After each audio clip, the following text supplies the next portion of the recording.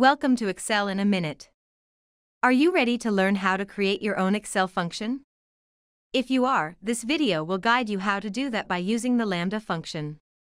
To start, make sure you are using Microsoft 365 Beta channel.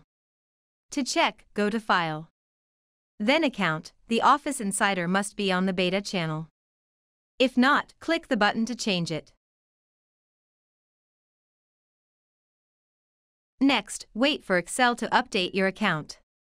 Lastly, click Update Options, then click Update Now to apply Excel's beta features.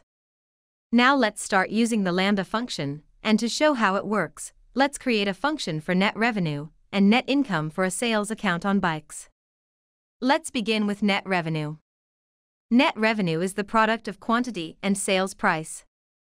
Thus, quantity and sales price are the parameters, and the operation involved is multiplication. Notice that we assigned Q and P for the parameters, and included cells D7 and G7. This is to instruct the formula to refer to these cells. This results to $30,296,798.28. Now to save this formula as a reusable function, copy the formula until the second argument only.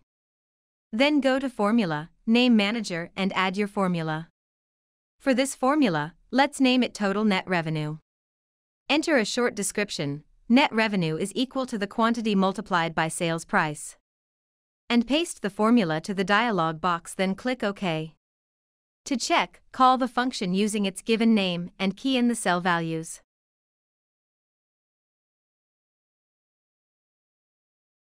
As you can see, it returned the correct value. Now, repeat the same process for the net income. Net income is the difference between net revenue and cost of sales.